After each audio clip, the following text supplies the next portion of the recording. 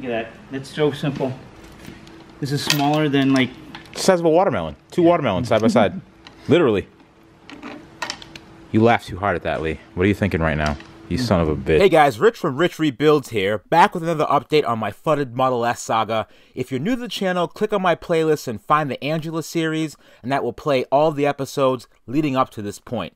Last we left off, I powered up the car after pressure washing it, and all of the electronics turned on. Yes, this car was submerged underwater for 10 days, and everything powered up like nothing happened. Now today in this episode, we're going to see how well the motor held up. Are the Tesla motors waterproof? How well are they sealed? Today's episode is going to be a little bit different than usual because you all said that you wanted them longer, so I'm giving you guys more length and girth. Yes, this video will have lots of girth because I'm going to show you how to drop the motor and open it up to see the insides. Let's get this show on the road.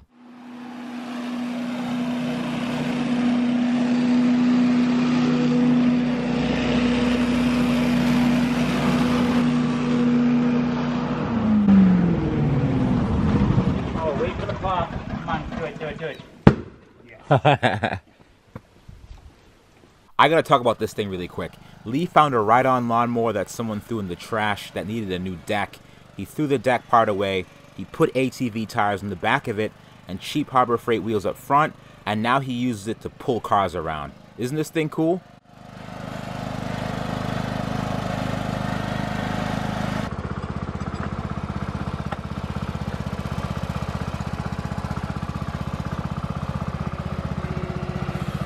Uh-oh.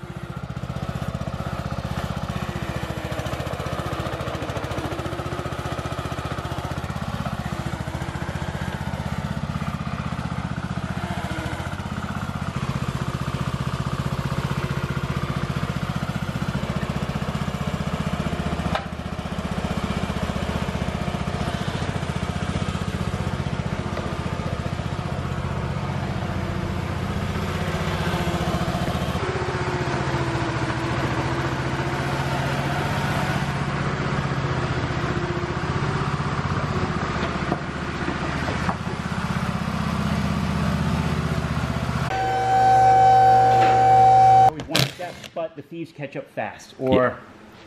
So do we have to take off this too? No, we don't have to. It's just this main section right here. I can get those.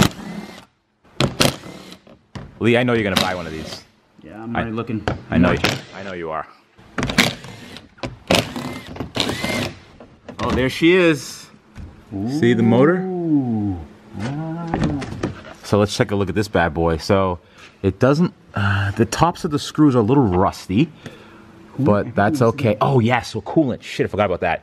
This thing is fully energized, so if we have like a coolant drip, that we could let it kind of cycle its way out. So this is the sport one. See, this drive unit, it's a sport. There's different ones. The standard, the sport one's more powerful. Seepage in there, but it's not a big deal. It's fairly common. Yeah, this thing looks like a typical car that lives at the ocean. This is what happens around here when I get cars. They're a year or two old. That's what it looks like, man. I know. Man, this thing's easy. All right, and so now what we're going to do is this. We're going to get in here. Yep. And those are the shocks. We're going to undo that, and that'll allow the whole thing to come down from the actual body itself. There's one on each side, obviously, and then it's the calipers. The brake calipers. Yeah. You pop those lines off. Actually, no, we can just do this. Just pop the calipers right off and just let it hang them. Let it hang them somewhere, and then we'll do that. And then after that, man, 4 bolts. That's it. We got a date. Looks like possibly it was replaced already. Oh, actually, no, 7/16, so yes. Yeah, because this is a 15 car, correct? That's correct. 12 a.m., 7/16. This was replaced before. That took, like, what, 9 seconds, maybe? Get that. I'm actually going to pop the wheel off just to make it easier to show people. The wheels.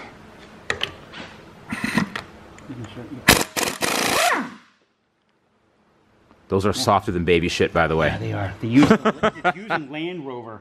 I hate. Yeah. Yeah, I hate those. At least it comes off easy. Damn, these things are heavy. Yeah, they are. 21s will do that to you. All right, here's something. On the BMW emblem, what is the blue and white? What is the symbol, or what's it symbolizing? I don't know. All right. Who online knows this? Every enthusiast online, probably. No. Really? They're not.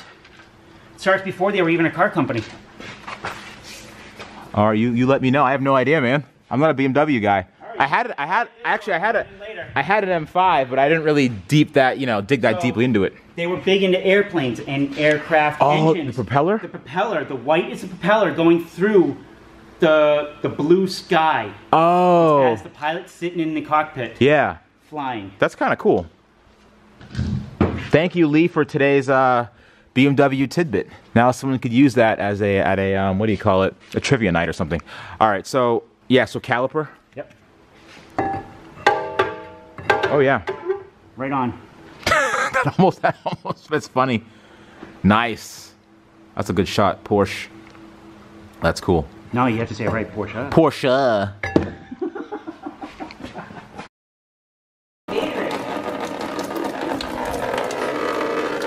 Sounds like my father in the morning taking a leak.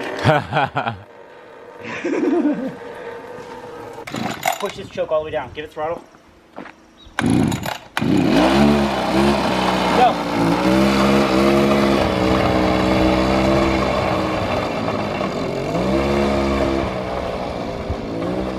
It's going so slow. That thing goes 30. All right, now on.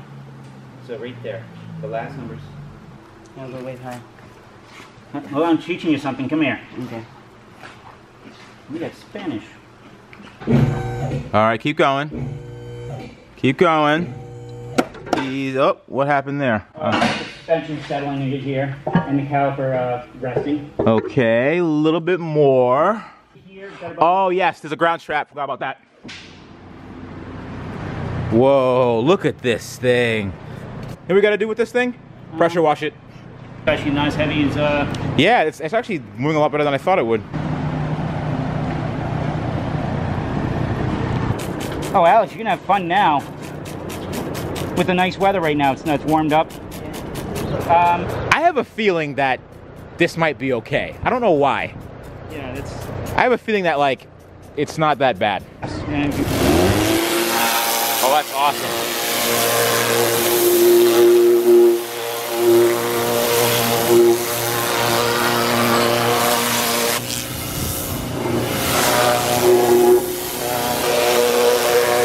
That is so satisfying to watch just fall off that thing. Isn't that tip awesome? The turbo tip.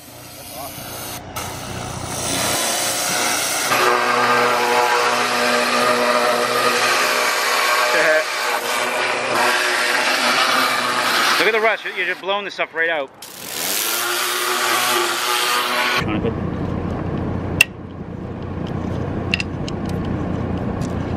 It's really long. Oh, there you go. So that's how water. Oh, there's water coming out.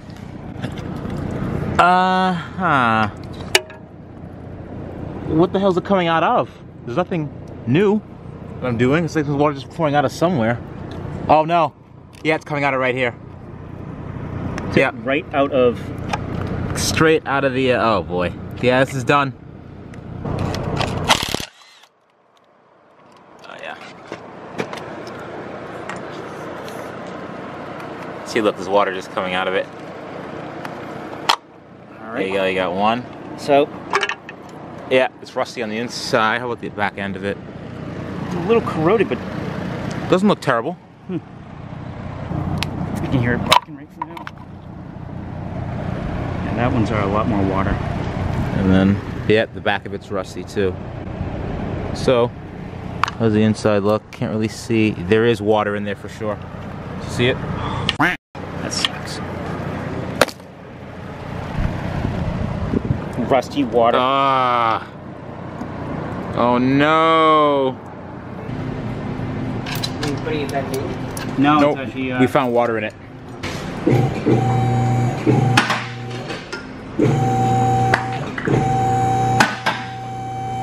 Might be off. Oh, the water. Oh no. Yeah, there's no way to actually get the water out.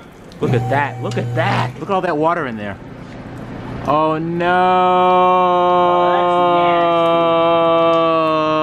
Oh, that's nasty. No.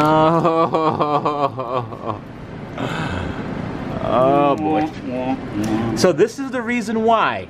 I know you guys are like, oh my gosh, why don't you just start it and start driving it?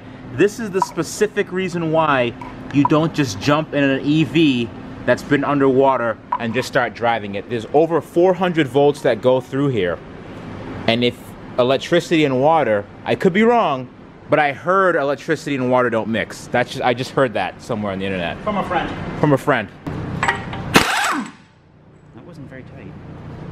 That was... Yeah, they don't tighten them very tight. Really? Nope. I mean, you'd think that the bearing and all that torque and everything, it's like, holy shit. Nope.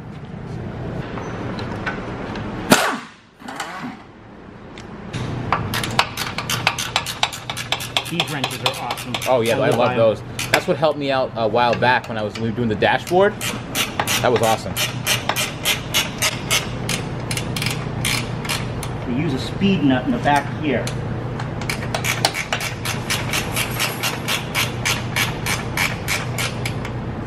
And of course, I just went too far.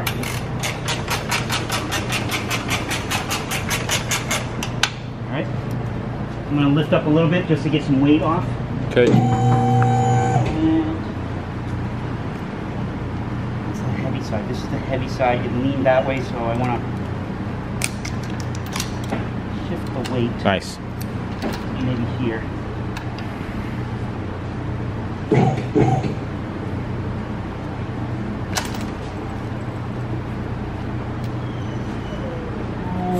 Set up and wind back. There you go, that's good. 15 or 16? 15. Damn, that was quick. And this is developed 700 foot. And there's like a hook there. Yep. It hooks right in. So what fingernails? Peel it back and then you can lift. Oh, there you go. That works too. There you go, mate. Extension on it. Good amount of extensions.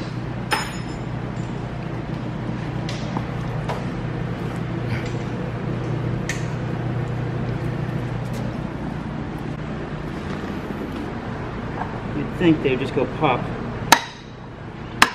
Why would they do that? Again, the torque.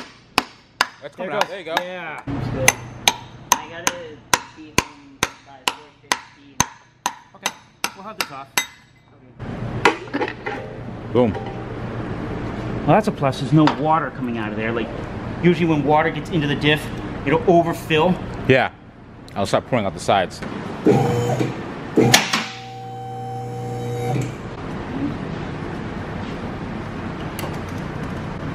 Yay. It's fully free. Awesome.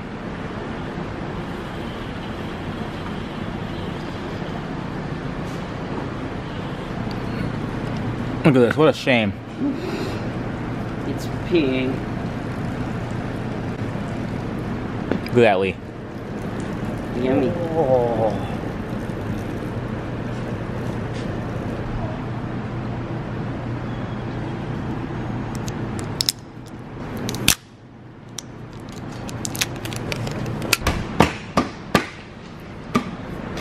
There you go. Yep. Wow. Oh yeah, look at that. Oh yeah, definitely. You see the water line? Yeah. Yeah, that's pretty bad. Look at that, so. You ready? Water! Oh, man, there's tons of water in there. Oh. I didn't see rust. Wow. Interesting. Smells like cranberry juice. Wow, man. Yeah, there's some serious water in there, dude. Oh. Look at that. Looks like blood. How many days was this thing underwater again? 10 days, baby. 10 days. 10 days.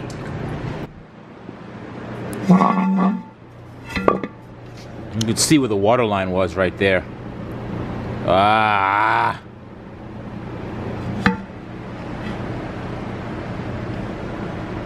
Look at that. That's so simple. This is smaller than like... The size of a watermelon. Two watermelons side by side. Literally. You laughed too hard at that, Lee. What are you thinking right now? You son of a bitch.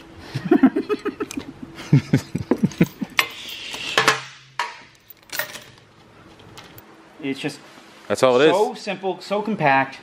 And what's the 85 put out in the rear wheels? 4 foot-pounds of torque. I think it's measured in torque mostly.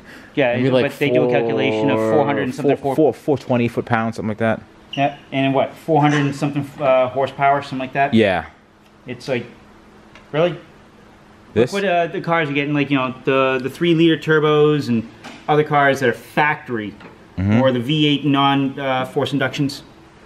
So Right. much more complication, and it's just this right here. That's literally it. That's it. Right here. So imagine if it didn't need the inverter. It'd be like, it'd be, You get rid of this, tiny. You could actually have this located somewhere else, which some people do. Right. But Tesla tried to keep it all compressed. Compact, which and makes that. sense, yep. And then one gear, and there's a couple of things, and the differential, that's it. Everything's combined. No transmission, no nothing. So yeah, boys and girls, my luck ran out.